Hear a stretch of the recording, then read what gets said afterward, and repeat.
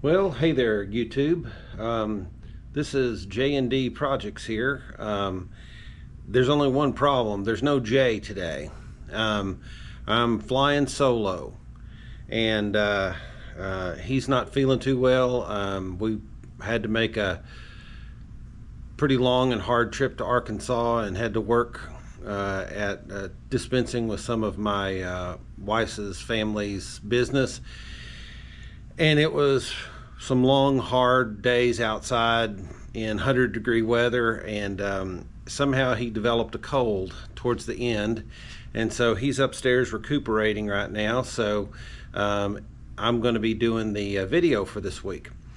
And now what I'm going to do this week is show you guys. Now you can find this kind of thing is all over the web, but I want to do this especially for a new friend of mine.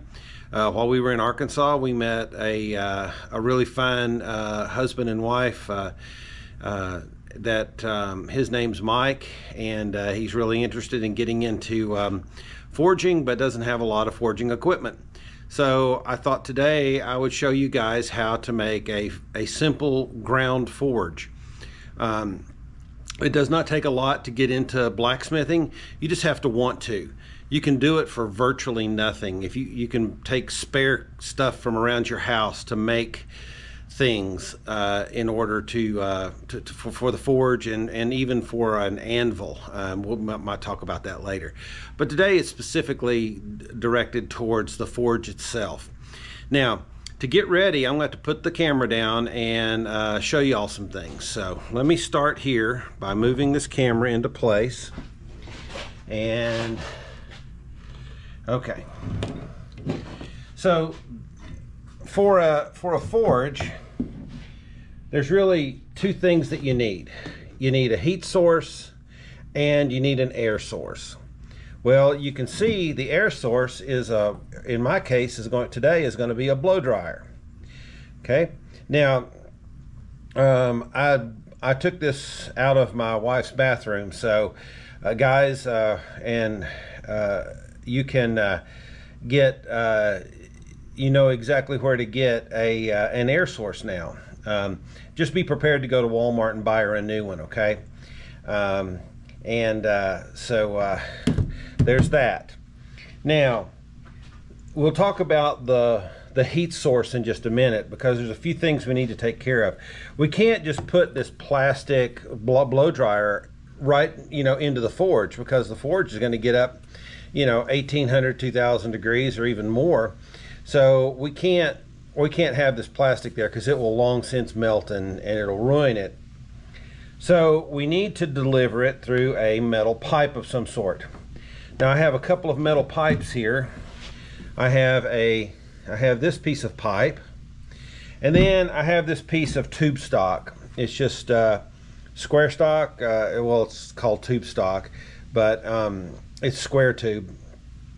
And I'm going to be using this, okay, to show you to build the forge today. Now, why wouldn't I want to use something like this? Well, this is a piece of 3/4 inch pipe, and it would be fine to use, except for one thing. It's galvanized. That means that it has a layer of zinc deposited on the surface here, and probably on the inside as well. As you can see, you may not be able to see that very well, but you can see that it's galvanized on the inside as well. This pipe would not be good to use around a forge, because the zinc coating will vaporize, and that zinc vapor is very toxic, and you don't want to breathe that. So anytime you are working around a forge or welding or anything like that, you want to make sure that you're not using galvanized pipe.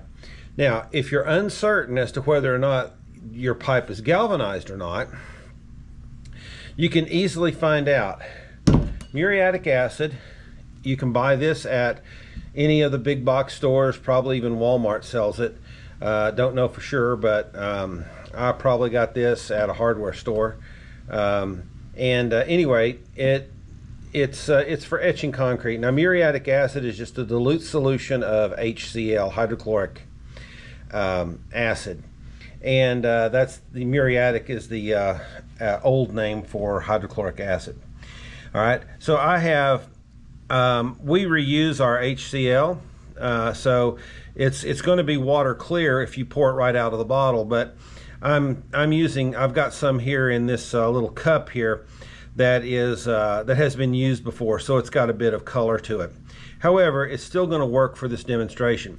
Now, if you're concerned that your pipe or whatever metal you have is galvanized, and remember, galvanized stuff is bad for forges and welding, anything like that. We don't want anything like that around that. You can easily determine it by just sticking it into the HCl, and I'm going to try to get the camera close. Can you see bubbles forming? I hope you can. Okay, it's kind of hard to see, but right there you can see bubbles. Okay, that's the hydrochloric acid reacting with zinc. It reacts with zinc to form hydrogen gas and zinc chloride. In fact, that's how come this is yellow, is because we've degalvanized. Now you can see also the part that was in the acid has starting to turn black because that galvanized, that layer of zinc is being eaten off. Okay, so this pipe is unsuitable and we don't want to use that. Now I'm going to I need to put this in the sink, so I'm going to cut off the video and I'll be back with you in a second. Okay, I'm back now. So, you know, HCl, it's a very strong acid. I mean, the muriatic acid is dilute. It's a dilute acid, but it's still very, very strong. So you want to make sure you don't get it on you. I just want to reiterate this one more time to make sure that everyone understands this. You see, I have two nails here. Let me get them more into the picture here. In fact, I think I'm going to do this. Okay, so here are two nails. Okay, now you should be able to tell which one is galvanized and which one is not. This one is the galvanized one. It's silver. It has no rust on it. It has kind of a weird kind of shine to it. That one is galvanized. This nail is not. Okay, and you can see that number one, it's got rust on it. Galvanized materials typically don't have rust. That's why you galvanize things, is to prevent them from rusting, or at least to reduce the problem of corrosion. So once again, please be careful and never, ever, ever use these anything that's galvanized in a forge situation or welding. Okay, because that zinc vapor is very, very dangerous. Now let's move on to talking about the air source. Okay, once again, like I said, we can't have the blow dryer right up next to the forge because it's going to melt the plastic of the blow dryer. So we need to deliver it through a tube, through a metal tube. And so what I have here is a piece of square stock. I've already shown that to you. Well, it's a tube stock rather, a square tube stock.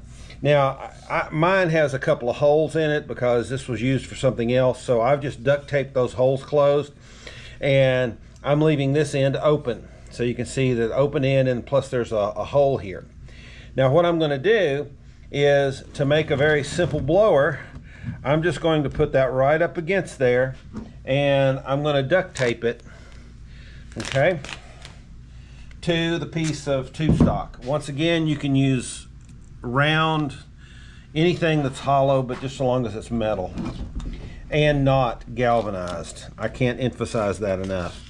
I'll never not emphasize that enough, because you have to be very, very careful with that, and it's not something to say, oops, I used some galvanized accidentally, because if you breathe in the zinc, it can be very, very harmful to you or to anyone that's around. So you have to be super careful. Forging in general, you know, blacksmithing in general is a pretty dangerous proposition. You just have to exercise proper safety protocols, and you'll be just fine. So now we got this all together. We're going to go outside and look at how we're going to build our ground forge now. Okay. All right, I'll be back with you in a minute. Okay, so here we are outside now, and what I have up here is basically just the elements of what you need to start your fire.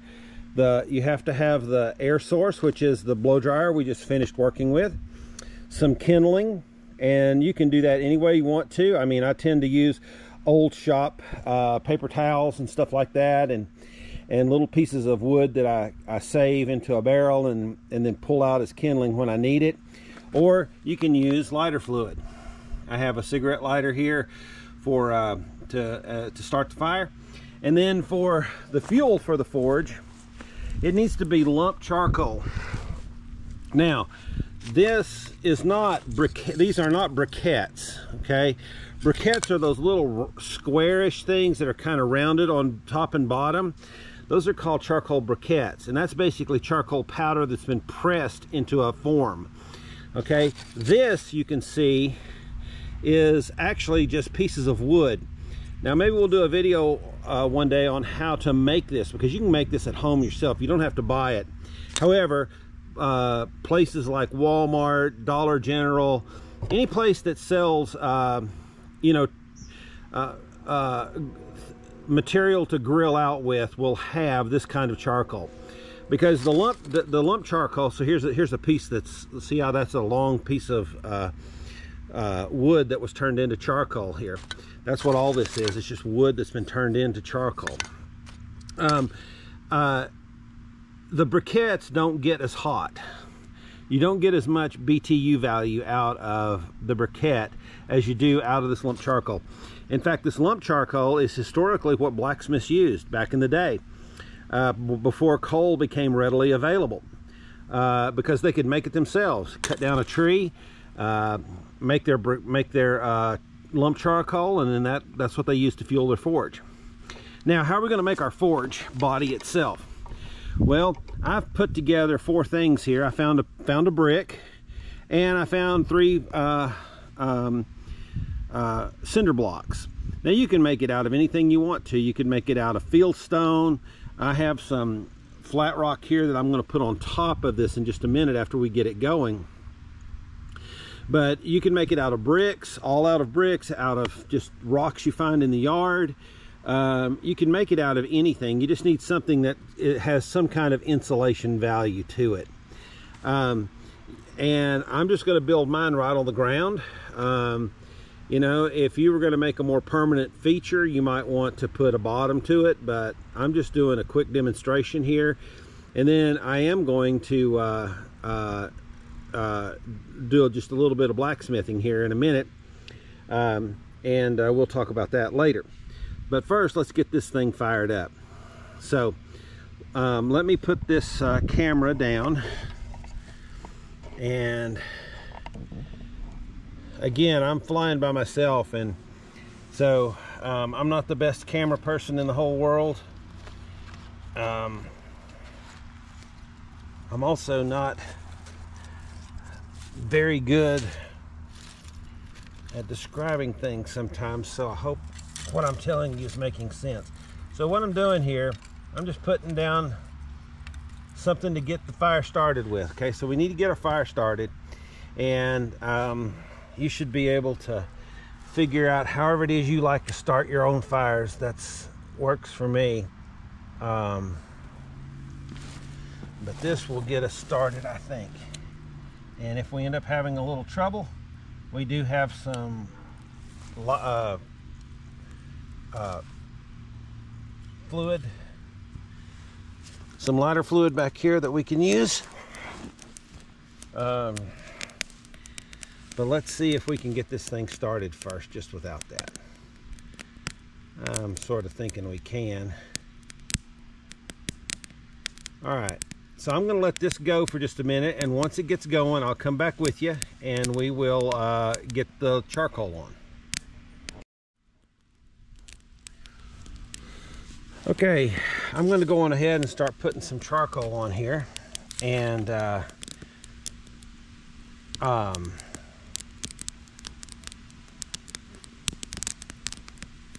you know, the one thing I forgot to do, guys, you know, is to put the air source in. You got to have the air source. I bet you were thinking, well, where's the air at? Well, it's coming.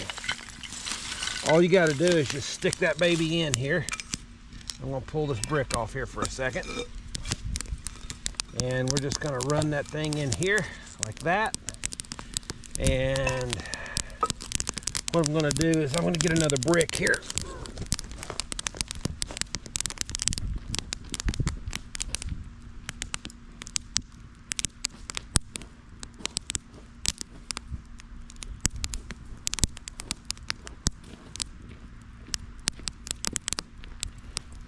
Okay,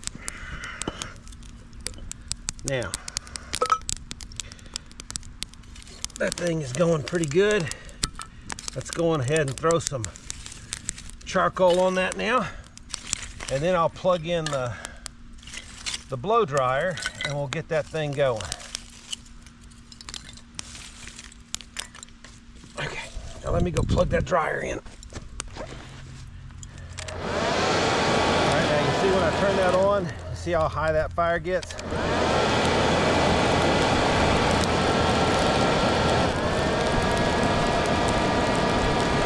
just on low is probably plenty enough. So let me put some more charcoal on there. I want to get that thing going good.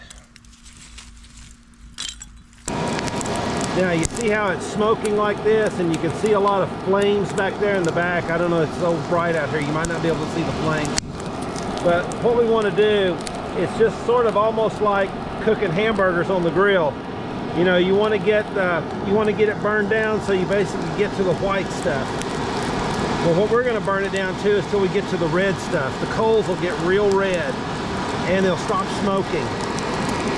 And that's kind of where we want to be, because right now the fire is not very hot. If you see all that smoke, the fire is just not very hot.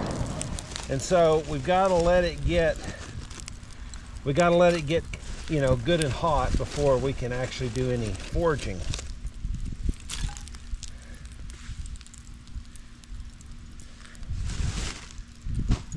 So we're just going to let that burn for a second. I'll be back with you when it's good and going, okay? Okay guys, we're getting it going here pretty good. Now I'm going to turn the blow dryer back on, and I want you to listen for the crackling.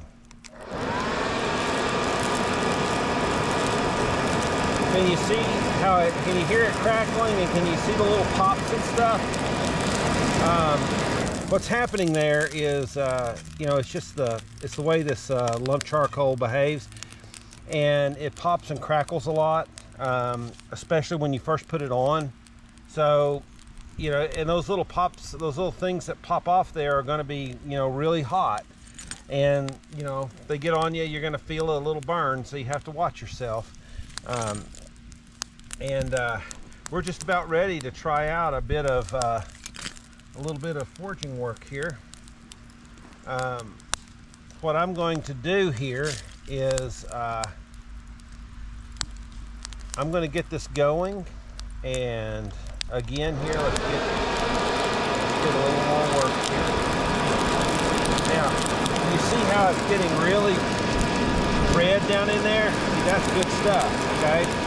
And I've got a little bit of dark stuff on top that can act as almost as a insulator.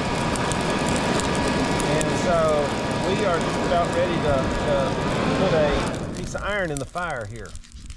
Let me go get a piece of metal here.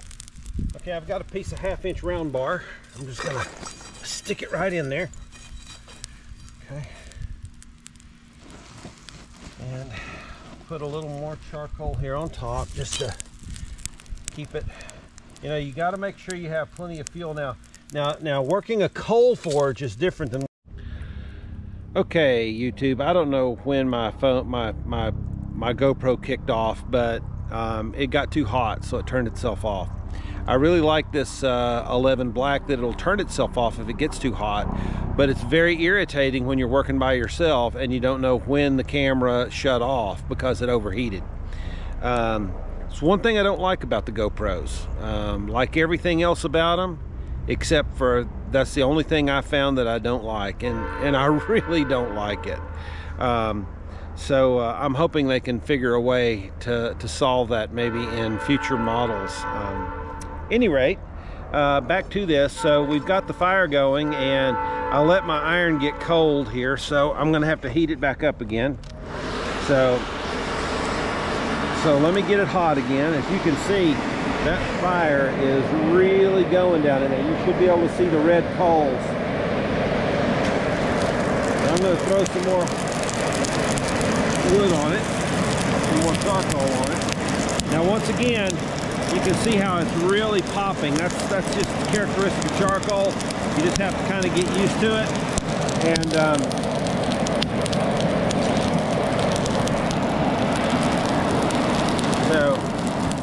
and like I said before, I really like having a hand crank rather than a mechanical blower, because you can control how much air that goes to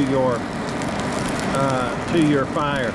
Now there are ways to do that with these mechanical ones. You can find on the internet several different ways to make these air boxes that you can have baffles in to control how much air is going to your fire. I didn't want to go to that detail. I just want to show how to make a basic forge, and you just turn your blow dryer on and off. That's the easiest thing to do to get started.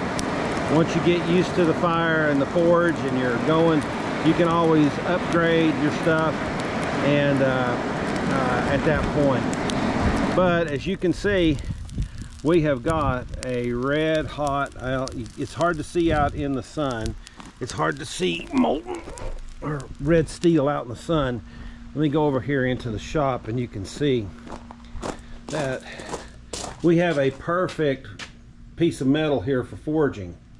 And so you can, if I can, I think I'm showing the anvil here. You can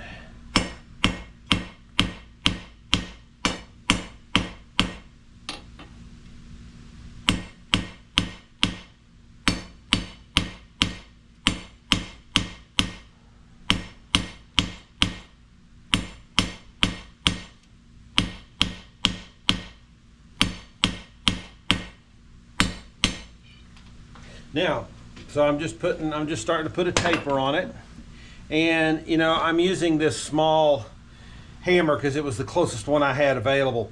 I'd probably want to use a little bigger hammer to get started with this, but you know, the thing that when you're just starting out, a ball peen hammer is a perfect hammer to use. Now, I've got lots of different hammers, but the ball peen. Okay guys, my camera shut off again, but I hope you got to see the basics of what we're talking about. Again, a very simple setup. I'll just take you right back out there and just kind of end up the video out here. But you can see just how simple this construction is. It's nothing but a few cinder blocks or bricks. And again, you can put something on top here. That just helps, you know, keep the heat in like that if you want to. And then you can see when we get that thing, I don't know if you can see down in there or not, but it's really smoking down there. Okay, and that's how you can start with your first forge. Very, very simple, very, very inexpensive. What do you watch out for? Remember, no galvanized anything, pipe, metal, anything, nothing galvanized at all near the forge. That's the first thing. The second thing is just remember that when you use the lump charcoal, it's going to pop a little bit at the beginning, and I assume that's because there's moisture that's inside the briquette that's not, or the lump that's not all out, and so when you start heating it, it vaporizes and it pops off little pieces.